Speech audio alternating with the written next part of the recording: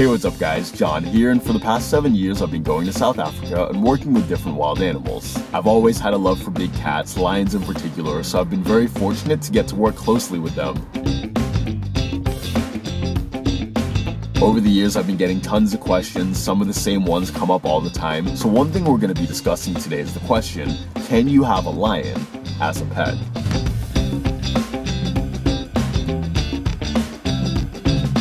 As I'm sure you already know, if you've seen any of my previous videos, you'll know that lion cubs are adorable. They're like these little balls of fluff, and when they're really little, they basically just look like big house cats. But if you want to keep a lion as a pet, there are some things that you need to know. Let's say that you're in a place where you're ready to go out and get yourself a pet. Regardless of what species you choose, there are some basic things that you're going to need to provide for any animal: food, shelter, enrichment, and proper medical care. First, let's talk about food. I've had the pleasure of feeding and preparing food for many lions over the years, and it's not exactly as simple as just opening up a can of food and putting it in the bowl.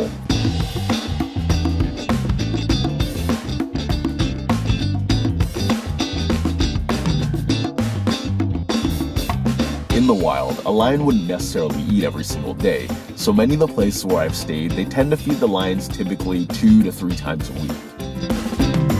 But on average, a lion can consume between 10 to 25 pounds of food every single day. So whether you're feeding your lion chopped up horse meat, cow fetuses, or zebra, you're gonna need a lot of meat, which does not come cheap.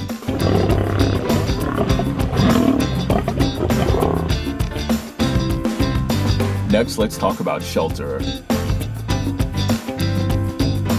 Lions in the wild can run for miles, running across the plains and chasing down their prey. It's believed that lions roam between 10 kilometers and all the way up to even 50 kilometers in just one day. Even some of the most reputable zoos still don't provide the ideal amount of space that a lion would need to live in captivity. They need large areas to run, they need protection from the elements, and the only way to really do this is if you live on a massive ranch or a huge farm with lots of land solely dedicated to the lion's habitat. And I'm guessing that most of you probably don't live on a huge farm with acres and acres of open land, and if you do, I'm really jealous. But that brings me to my next point, the enrichment.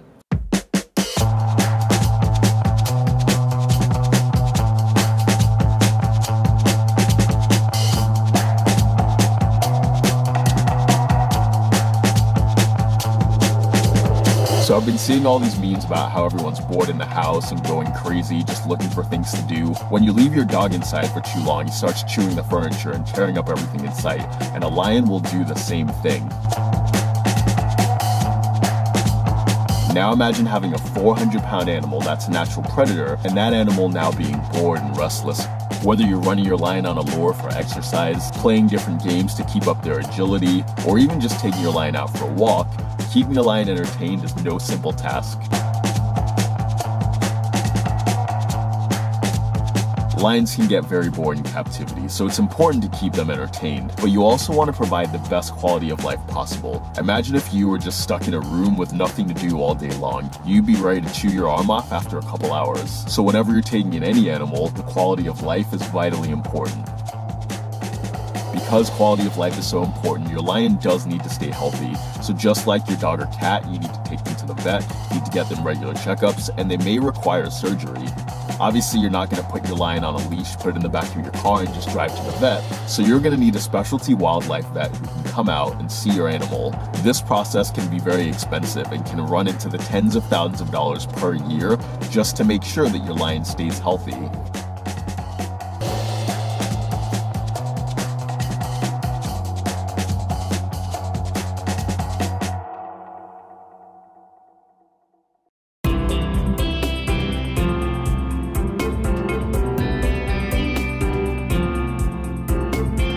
Cute lion cubs grow up to be massive beasts.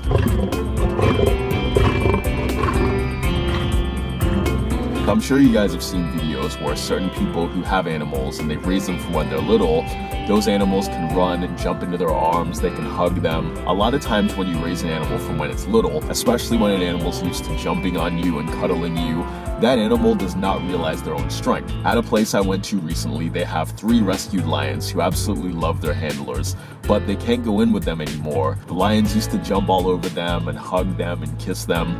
If they tried to do that now, a full-grown lion jumping on you could snap your spine in half. Even if a lion loves you and just wants to hug you and cuddle you, even if a lion has no bad intentions, they can still kill you very easily. Their jaws can bite through bones like you biting through a carrot. Their claws can tear through flesh. Probably not the best choice for a pet.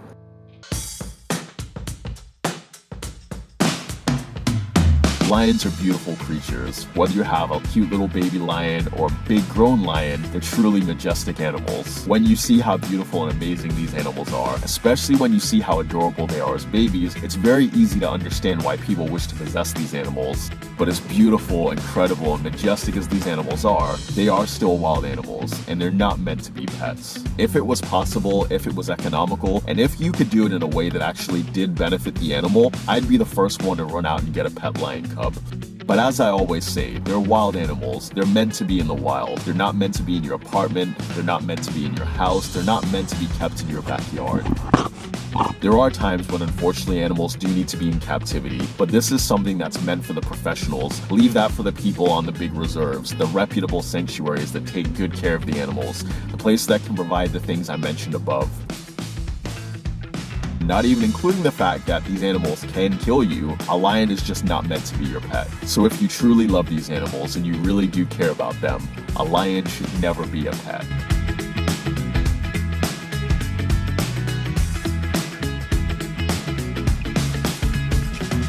So tell me in the comments, what have you guys been doing to stay busy while we're on quarantine? Are you bored out of your minds? Are you being productive? One thing you can do to make sure you stay productive is to learn a new skill, and you can do that with Skillshare. Skillshare is an online learning community for creatives, and they have thousands of courses and everything from art, photography, design. Since I've been shooting a lot more things on my phone lately, one course I've really been enjoying is iPhone and Android video editing by Heather Hubbard. For the first 500 of you guys that sign up with the link below, you'll get 2 free months of Skillshare, and after that, it's under $10 a month. So click the link below and you can start learning a new skill. And now, because a lot of you guys have been requesting it, I'm going to show some bonus footage. This is some raw footage without music laid over it, and I believe some of these clips I haven't showed before, so enjoy. Have they ever shown any aggression towards you? No. No. If a lion's already coming to eat you, you should have seen it 10 minutes before. Okay? Yeah. It's too late. Once he's coming towards you, it's too late. Then you've got to deal with a different situation. And that's one of the reasons I like to call them over. I don't go over to them. Yeah, yeah. I call them over and you can see what they're thinking. Você pega esse peixe e abraça, então a gente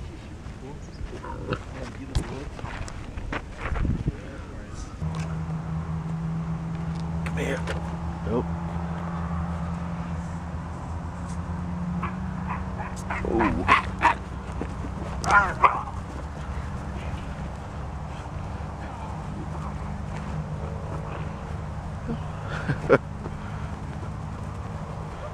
And they're just playing, right?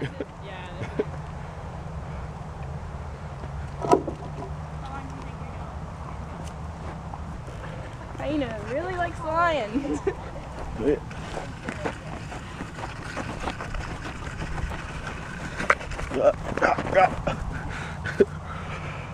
Come on.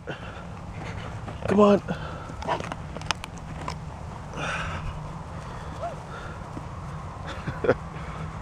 Come on.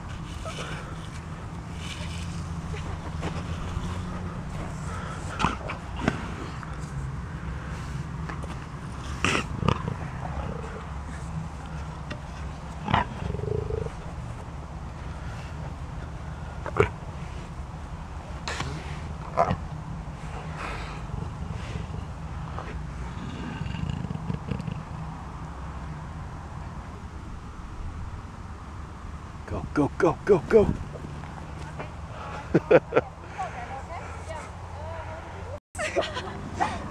I think you might have to leave now, actually. Oh man. You belong to the animals now. I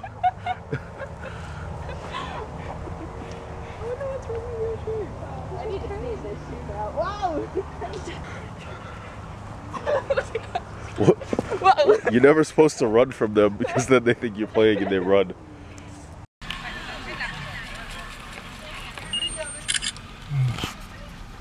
Okay, who's going to win the soccer?